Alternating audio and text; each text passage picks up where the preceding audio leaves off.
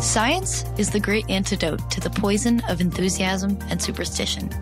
Hi, I'm Juliette Selgren, and this is my podcast, The Great Antidote, named for Adam Smith, brought to you by Liberty Fund.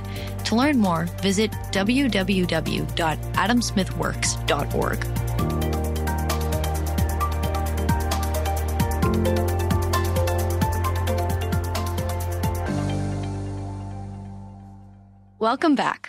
On this podcast, we've explored military propaganda in the United States, but we haven't yet looked at other nations, such as China, which, at least to me, one of the first things that comes to mind is, propaganda, disinformation. We've also yet to discuss disinformation and misinformation, which have been made more relevant in our time by the rise of technology, the pandemic, things like that, also historically.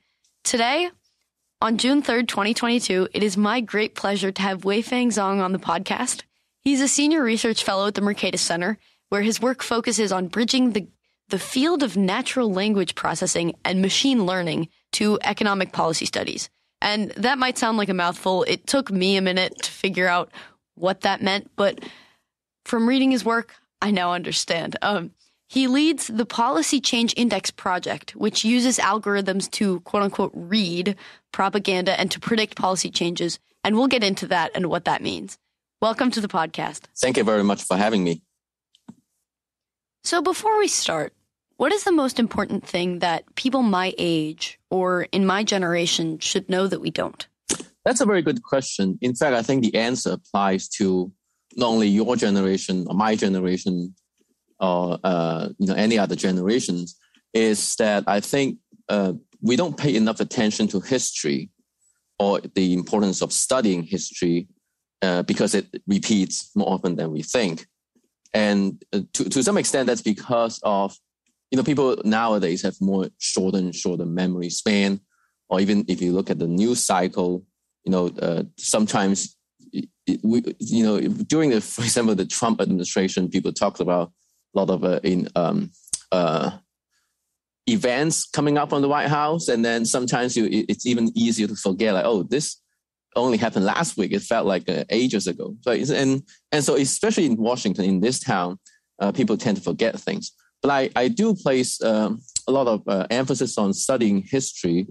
I did not actually. I was born and raised in China, so growing up in China, I did not study history a lot. I guess that turned out to be not a very terribly bad thing, because if I learned a lot of history in China, that would be a different version of history than you might imagine here.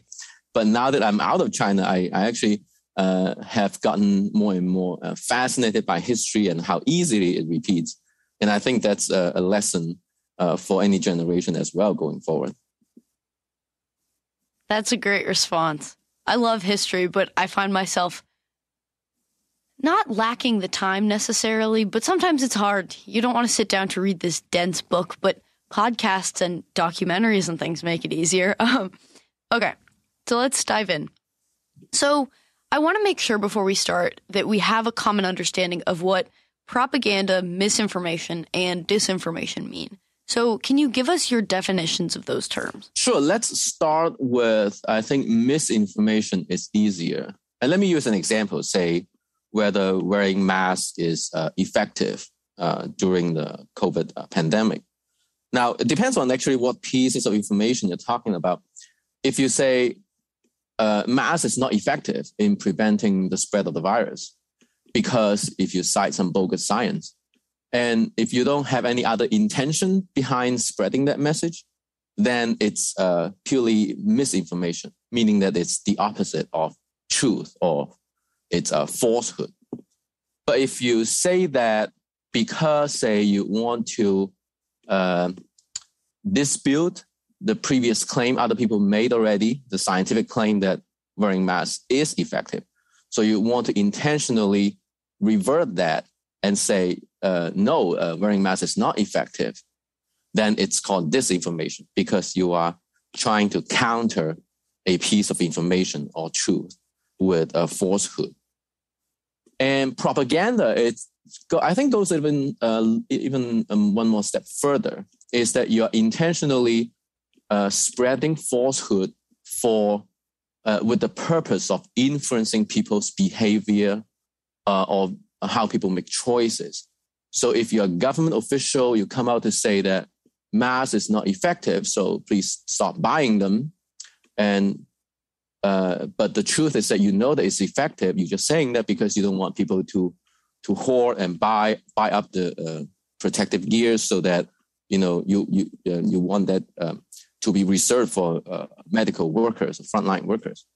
That's propaganda, because you're using that to try to sway people's, change people's minds. You want to change people's actions to serve your specific policy purposes that you're not being transparent about. So that's propaganda. You have a personal connection to these issues. You grew up in China, and as you mentioned in your response to the first question, you wouldn't have known history the way we know history if you had learned it there.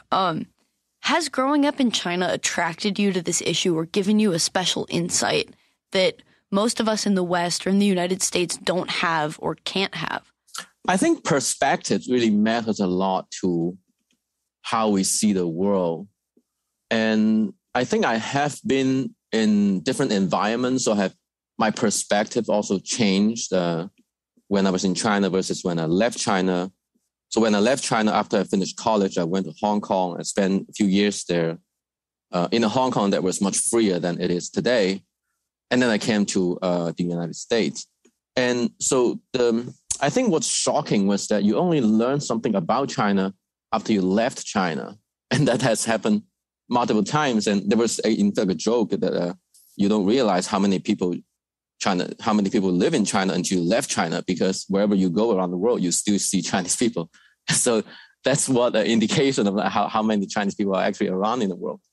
But to me, the personal shock was actually that when I left China and went to Hong Kong. I attended the University of Hong Kong. And one of the very first thing I saw on campus was there's this gigantic bloody red sculpture. It's called the Pillar of Shame. So it's showing a lot of dead bodies piling up. It's like an eyesore. So I was curious, like, what is this eyesore doing on the campus in the middle of like the giant platform? So I stepped closer to it, and it says, "In memory of the Tiananmen Square Massacre." And that's the moment actually I learned about Tiananmen Square Massacre, because there was no massacre according to Chinese propaganda. So growing up, I do remember seeing on television some scenes of protest students on Tiananmen Square protesting. They wanted a cleaner government, less corruption, more democracy, more freedom. And that didn't go very well.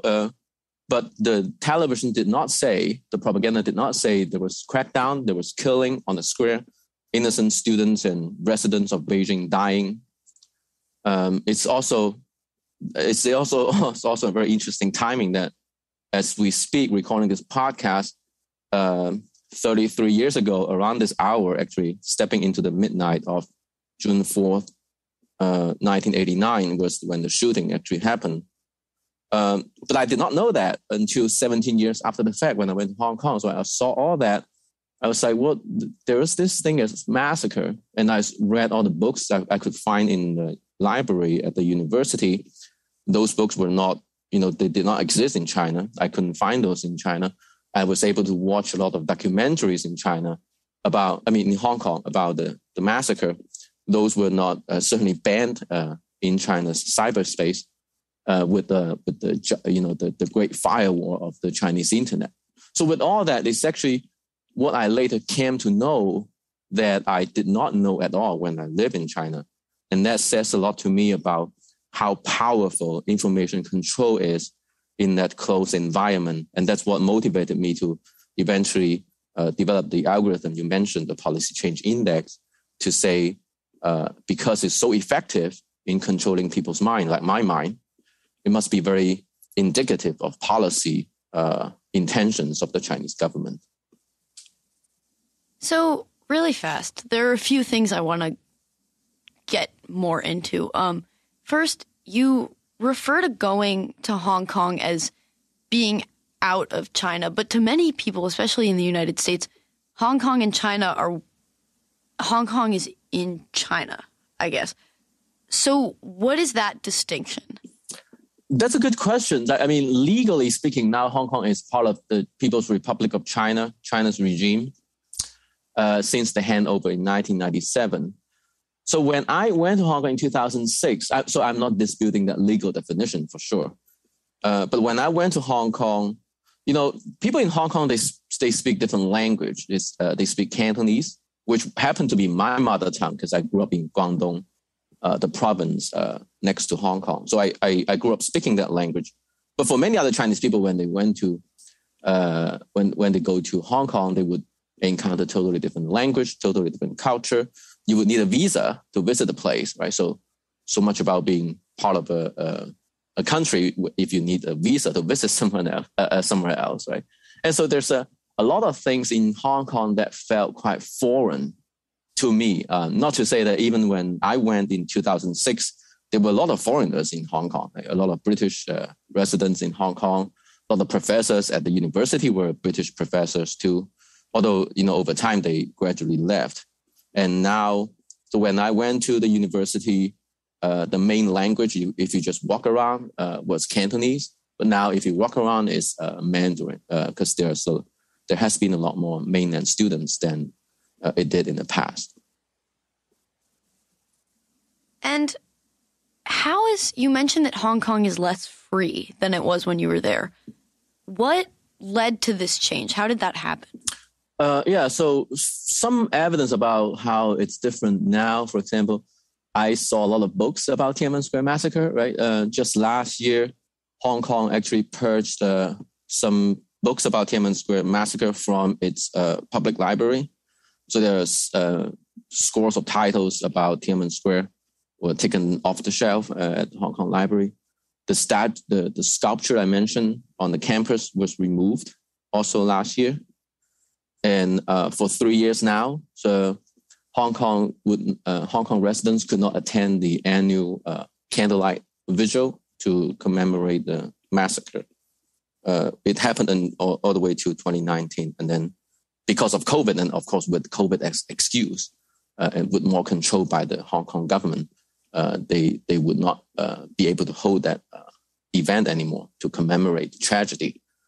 And the reason behind all that was, I see that as almost a destiny, unfortunately for Hong Kong, in the sense that China has long learned the lesson that the so-called one country, two system does not work. In fact, Beijing knew that all along. And a good example to reference to was how Tibet became part of China in early 1950s. Which is just years after the People's Republic. So at the time, Tibet was not really part of China, but Mao basically drove all the troops toward Tibet, and Tibet basically yielded and became part of China. But the integration of Tibet into China in the early 50s was under the agreement that kind of looked like what China in the end had with the British government about Hong Kong. So it specified in the early 50s that Tibet would be operating in kind of a semi-autonomous fashion in China. So they would preserve their religion, their way of life. The Dalai Lama would be the head of Tibet, with all that. But it quickly fell apart. In just a few years, it fell apart, and the Dalai Lama fled China and now lives in India. And because the Communist Party realized that the one country, two system is contradictory to the authoritarian regime which is its nature. And so I did not see Hong Kong being semi-autonomous after the handover, being sustainable. And so it's no surprise really that in recent years it had to be under tighter and tighter control from Beijing's perspective. And not to mention the draconian national security law, the bill that became law 2 years ago, which led now to, for example, in the Hong Kong's legislature, there was no pro-democracy legislators anymore. There's no pro-democracy newspapers anymore. And there are countless examples of how much Hong Kong has changed in just the last 3 to 5 years, I think. Wow. How did it feel, and how does it feel now to know and to discover all of the things that were hidden from you growing up, especially things so bloody? It was painful because when I first discovered that, I rented a lot of documentaries. You had to watch CD-ROM, the DVDs on a computer. So that's what I did, and you couldn't easily access that still on the internet. It's not very convenient. Like now, everything is on Netflix or YouTube.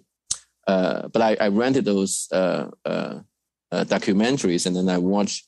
I had schools in the day, so I watched at the night, and it was really painful when you watch in a dark room, showing on the screen in the dark evening back in 1989, and then you hear the gunshots directed at students, people running, screaming. It's very painful, but I think looking back, I think more painful to me was actually the fact that I did not know until so much later. It's the shock and the revelation and the feeling of being in the dark for so, not knowing it for so long. That was the most excruciating part for me. And this stuff wasn't taught in school at the university, right? It was very brief mentions of protest in Tiananmen Square. It was categorized as a political disturbance, turbulence, and then it was taken care of by the Chinese government. So no tragedy of any sort that resembles the truth. Wow.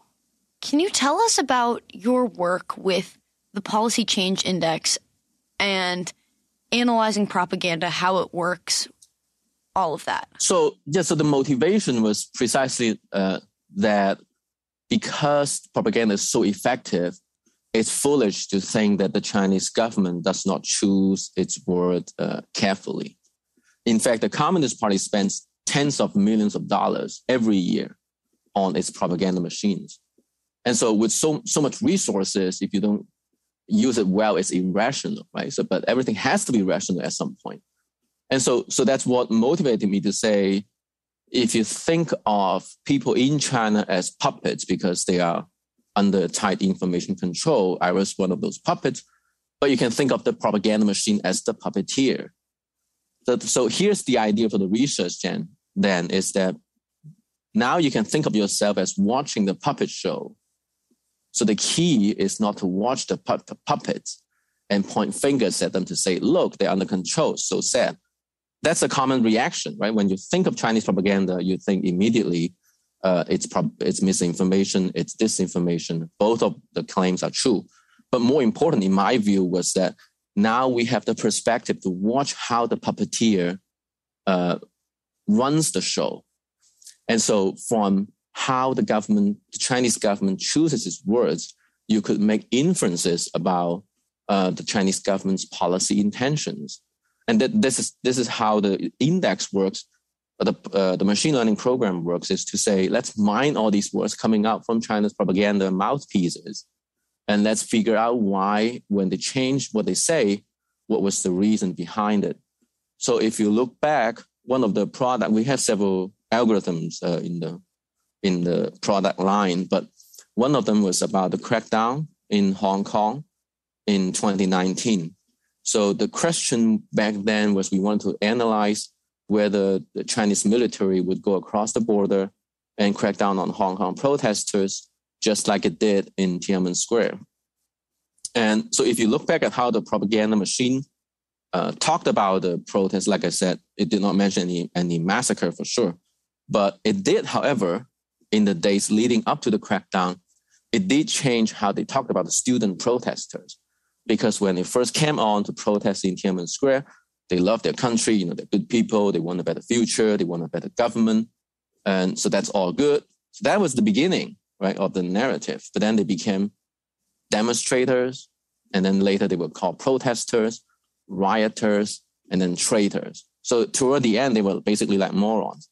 And all the change in how they were described in the newspaper, all those change actually happened in the days and weeks before the final shooting of them in Tiananmen Square. So the change in language is already indicative of the change in action or the future actions. And so that's where the idea is. So now we have one of the ongoing programs we run is to say, every quarter, let's collect all the newspapers coming out from China's People's Daily, the China's version of Pravda, basically. And then we try to see whether they change what they emphasize in the newspaper. Is it indicating any future reforms or the opposite of reforms? Is it tightening control, or will we see more pro-market reforms, or will we see more government interventions? So we are able to every quarter process the change in the scenery, so to speak, of the Chinese propaganda's emphasis. Obviously, that's a significant shift in how we've looked at China and our understanding of what is going on with their policy and all of that. And you already gave an example of how we could see this change, but what sort of discoveries has this led you to, and has that changed U.S. policy towards China at all? I like to. My goal is eventually it would help policymakers, help inform policymakers of what the thinking in Beijing is, and that should ideally improve our policymaking toward China. But in terms of the so to speak successes that we had with the index, we developed the index in 2018, and so going forward from 2018, the first real test was when we made the prediction in the spring of 2019. So back then, there was this trade negotiation between the Trump administration and Beijing about China's unfair trade practices. And in around April 2019, there was wide expectations in Washington and also in Wall Street that one of the key points of the negotiation was the U.S. asking China to protect intellectual property, for example, by opening up market access and basically reducing the role of government in its economy. So this is what Washington called the structural changes. And there was wide expectation back then that China would abide by these expectations and actually make those changes. But what we put out as a prediction from the policy change index was that China was not going to make those moves. And the reason we said that is because when we looked at what is emphasized in the newspaper, it was all about still how important it is for China to be a leader on the global stage. It made no mentions of the importance of protecting intellectual property or opening up markets for foreign businesses, or even just letting market instead of the government playing a bigger role. So the fact that it has not said that indicates to us that China was not going to back down. And that's because of going back to the key ideas, right? A lot of times for policy implementation in China to be effective, the government needed to change people's minds first. For example, in terms of intellectual property, I grew up in an environment in China. I had never paid a dime on software. So when I went to Hong Kong, it was another shock was that I realized you had to pay for software. I remember, complaining. It's like, what kind of world do I live in? I have to pay for software. It was ridiculous. But that's the mentality in China, right? We never had to pay software. And so, in order for the government to provide better protection on policy, protecting intellectual property, it had to convince the economy first. Why do we all of a sudden need to protect intellectual property? The fact that it has never said that so far indicates that it was not going to back down on the U.S. demand. And China did not back down on the U.S. demand, which is what led to later on the famous Phase 1 trade deal that was not about these structural changes, but rather primarily on, China buying more agricultural products from the US. And you mentioned that with the Policy Change Index, you collect quarterly the newspapers. So here, I don't know. Here, I know people who write for newspapers, and that we have like op-eds and things where you have guest writers who aren't even journalists who will just write for a newspaper, and that's put out into the world. What is it like to be a journalist in China? How is it different? Oh, that's a very interesting question. Because I talked to some journalists in China. It was very hard to do reporting. So they would sometimes write stories. Some of the journalists I know who work at relatively braver news outlets, so to speak, there are things that they wouldn't even write. There are things that they would write, but they would risk a chance of being shut down by the editors. And then every time that happens, you make a dent into your career, and so you have to choose very wisely, like at what point do you try to make an attempt like this, because perhaps you only have very few shots in your life to be able to challenge the system a little bit. And there are editors who are brave enough to say something, but then they would lose their job. There are many of them after the Tiananmen Square Massacre that tried to say a little bit about the event, and then they would lose their job quickly afterwards. And this kind of even limited room is still quickly narrowing, because growing up, I liked the magazine, which translated to the title. The name of the magazine translated to English was basically The Wind from Southern Window, because I grew up in the South. So the magazine is based in Guangdong, the province next to Hong Kong, which is relatively freer, slightly compared to the rest of China. And that magazine was very critical about certain subjects in China, like corruption, for example. It nevertheless did not challenge the authoritarian government, did not say anything like of the sort of we want democracy, right? So it didn't go that far, but still it criticized local corrupt officials. I like that magazine, but that magazine also has lost its power or freedom or room to say just that much. So I think that the narrowing of scope of the limited freedom in China was shocking, even in the media sector.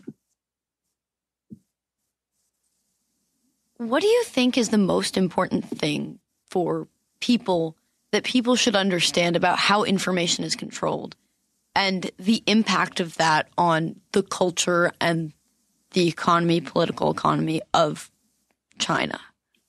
I think in this country, people have come to recognize, in the United States, that in fact, the popularity of the term fake news has resonated with many people, in a sense that now we live in the age of too much information and too much disinformation and misinformation. So I think my Mercatus colleague, Martin Gurry, has written a lot about this subject.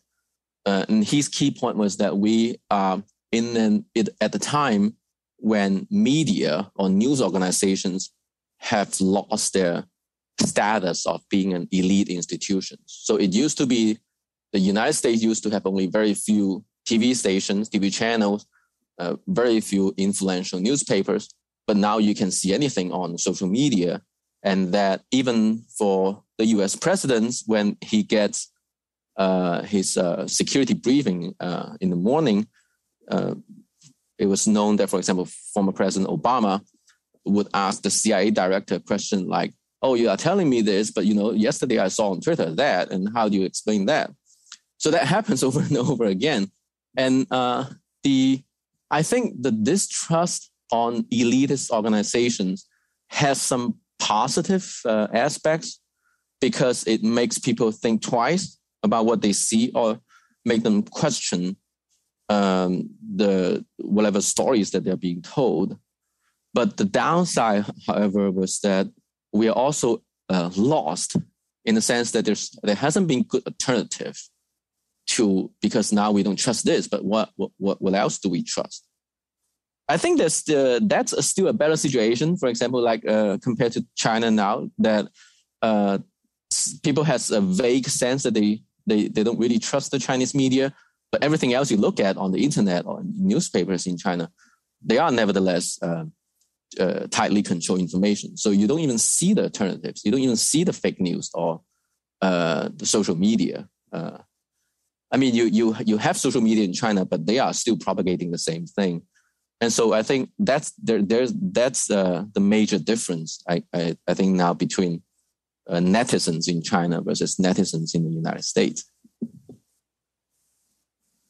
Do you think that there's a point where there's so much control of information that it maybe changes people's minds in the way that they naturally think, or controls them to the point where, I don't know, I guess maybe you wouldn't have a reason not to believe the government and whatever they say, but that you genuinely don't question it because that's all you know? I can see a little bit of both, at least. That so the polarization in the United States is very concerning. And one aspect of that is that people are so used to hearing what they like to hear.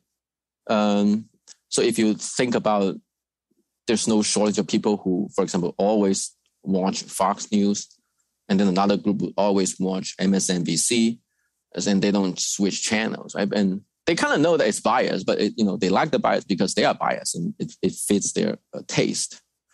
But there's also, I think now people, there are another group, younger generations, I think, more primarily, that they don't trust they don't easily trust whatever they're looking at. So they sort of become citizen investigative journalists. And so they will look around, they will find sources. And a good example, for example, to give is at the beginning of COVID, there was this speculation that whether the virus is coming from the lab in Wuhan.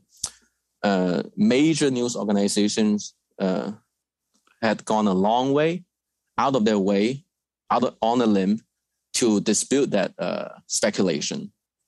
But the people who disputed that did not have good evidence anyway. But they say, oh, this is xenophobia, anti-Asia, blah blah blah. But people who are actually curious about the truth, anonymous investigators on Twitter, for example, right? So they look into all the archives coming out from the Chinese government's organizations. They find a lot of raw documents, evidence that seems to suggest, nevertheless, it could come from the lab, the infamous lab in Wuhan. And so that's the group of people, the younger generation, that I'm hopeful for or optimistic about, is that I think there are people who are curious enough and careful enough to find the truth, because we are able to. There are a lot of people who are still curious in China, but they are not able to do anything of that sort. So I want to continue on that path, but first, I was reading economist Timur Kuran, and he was saying that in dictatorial and oppressive regimes, people often keep two sets of books. Ones that they keep out and are socially acceptable to the public, and ones that they have to keep private and can't really share for whatever reason. Usually there's a regime. He says that this preference falsification makes it hard to see how close a regime is to a sudden collapse. In other words, that people pretend to support the regime in public because of the consequences, which makes it hard to see how close to catastrophic failure the regime actually is. This is how you end up seeing unexpected, massive revolts that seem to come out of nowhere, even though the discontent was brewing for a long time. What do you think of this theory, and do you think that China could be more fragile in this way than we think? I think it's possible. In fact, if you look at dramatic changes in history, whether we are talking about the fall of the Soviet Union or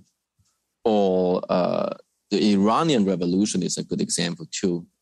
It has to do, I think, about how we gather and analyze intelligence, because in these examples, I think the exact timing of the fall of the Soviet Union was surprising somewhat to the CIA. The CIA certainly did not see the coming of the Iranian Revolution.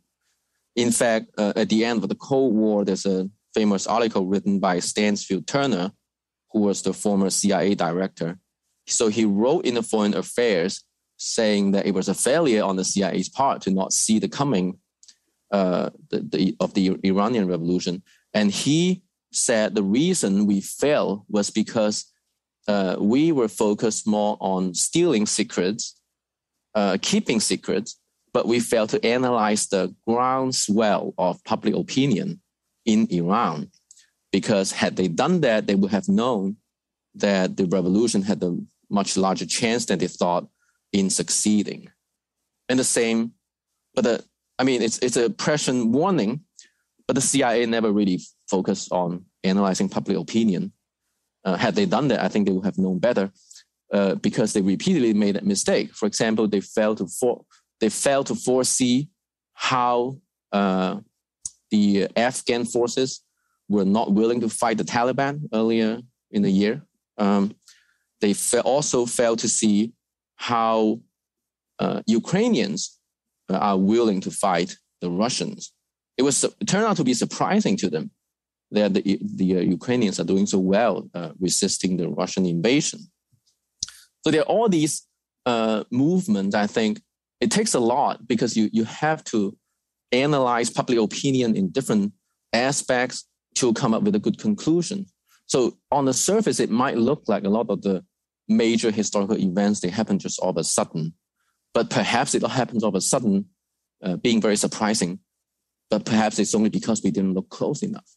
And this is what actually made me more confident about the alternative approach to intelligence, because intelligence agencies, they have long been fixated on just wiretapping a few people's phone, or putting listening device in certain people's offices so that they would know what will happen tomorrow. But nowadays, there are only so many secrets you can still steal and keep, but so much knowledge can be generated elsewhere. And if we do that more often and take that more seriously, we may be able to see the trends going forward better than we could.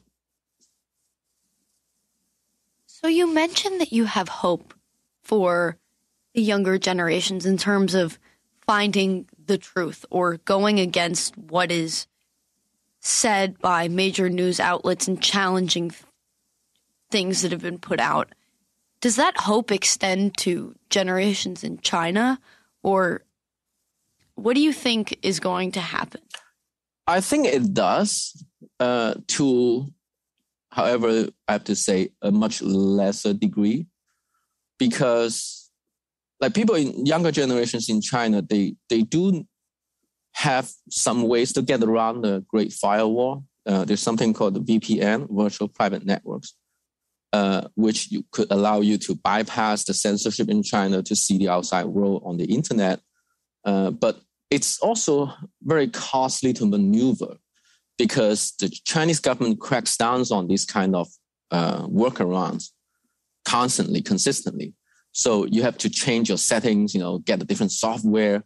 So every few days, you have to change how you try to get on the internet to the outside world. And that cost is taking a toll on a lot of people. I've known a lot of my friends in China who were used to doing this. And then at some point, they just told me, unless it's something that's really important or really interesting to me, I just give up, because it's, I just don't bother, because it's, so costly. And so the cost, I think, has deterred quite a bit of that curiosity. And it's, a lot of times you don't really have a lot of things that people just couldn't sleep at night, keeping them up, trying to find the answers, right? A lot of things, maybe they just don't care enough. Like if you think of whether a average Chinese person would be curious enough to pay such a high cost in getting around the internet to learn about Tiananmen Square Massacre, would they? They probably would not, because they didn't even know there was such a thing as Tiananmen Massacre, right? Because I did not know. Or would they try to find out the truth about forced labor in the Uyghur region? They probably would not, because they would already be seeing the information put out by the government that that's a bogus claim. The Uyghurs are living their happy life in the what they call the career enhancement camp or education camp, without saying that that's actually an internment camp. And so the motivation, I think, is not necessarily high enough for them to try to get around the information control.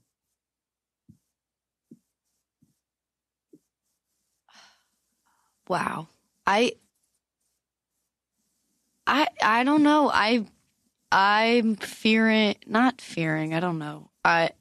It's hard to have hope, I think, for me. And I'm kind of worried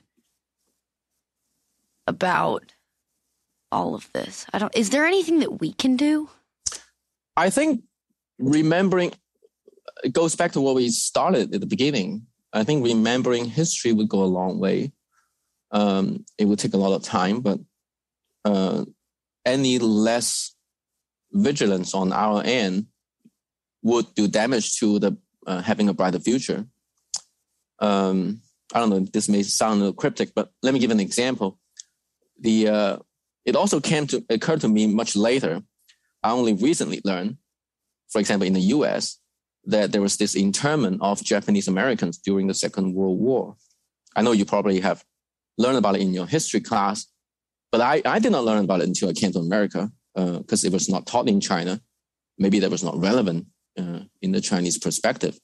And then after having come to America, I didn't see it on the news that I regularly read either. It's just a subject that didn't come up very often, I guess.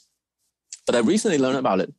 And what was striking to me was actually how similar, if you think about how the government approaches the tragic event, how similar it is to the internment of Uyghurs now in China, because it was under the name of certain national security excuse, right? The Pearl Harbor, certainly for the US, but then for China, they also framed the Uyghur region as separatists or terrorists, trying to threaten the Chinese national security. And if you look at how Chinese propaganda works, they would say, those are not concentration camps. We are just finding better employment prospects for these Uyghur minorities because they're lazy, they don't work hard enough, or they don't learn, so we are training them so then they can find better jobs. There were similar propaganda efforts in the US, right? So we're saying that all these Japanese Americans, they were just relocating to these inland states, living a happy life and finding better employments compared to where they used to live on the West Coast. It's very similar. But here's what gives me hope. Because despite the fact that so many major newspapers back in the days in the 40s in the US saying all these horrible things in support of the internment of those Japanese Americans, many of them came out to apologize. Many of them years later, decades later, published articles about the truth or correcting their past, about being biased or being discriminative toward those Japanese Americans. The United States government officially apologized for that. We are certainly not seeing that in China. So I think all these gave me hope in the sense that we live in a nevertheless free society, although it's inevitable that sometimes we succumb to propaganda, misinformation, or disinformation. But we still have the power to find out the truth or to propagate the truth. And that's the power that many of Chinese people do not have.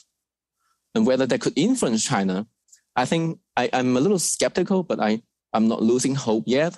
I think even if you look at the China today, despite all the surveillance and government control, the China today, I think objectively speaking, is still freer than the China in, say, the 70s under Mao, right? So I think we should not lose hope or lose sight of the longer term progress or the longer term change. Perhaps there's a chance to fight for a better future. And if we stop, we will lose that chance for sure. So at least that's a reason to not give up. Thank you. I wish we had more time, but we only have time for one more question.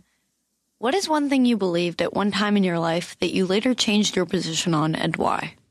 That's a very interesting question. Let me tell the story of, when I graduated from college in China, I was given this university medal. And then the person who handed me the medal on the ceremony was the chief negotiator for China's accession to the WTO.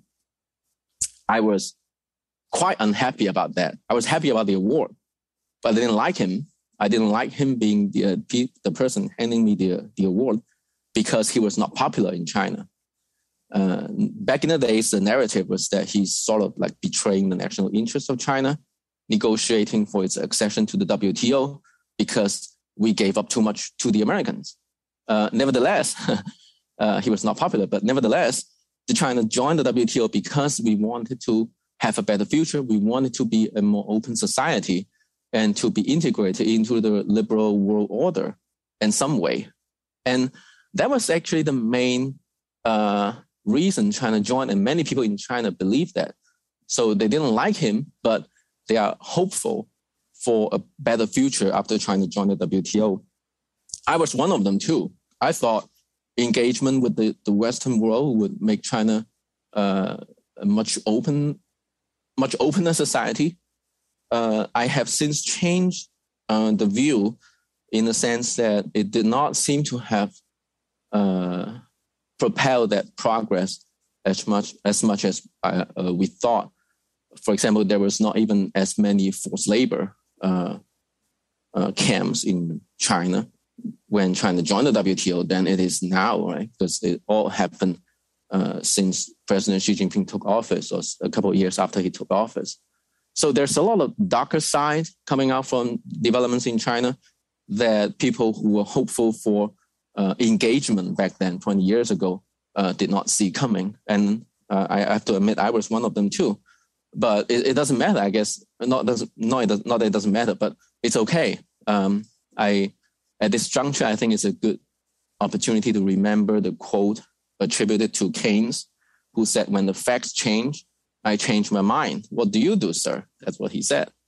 So I think we should be open-minded. Sometimes we could be wrong, but it's okay as long as we don't give up learning or pursuing the truth.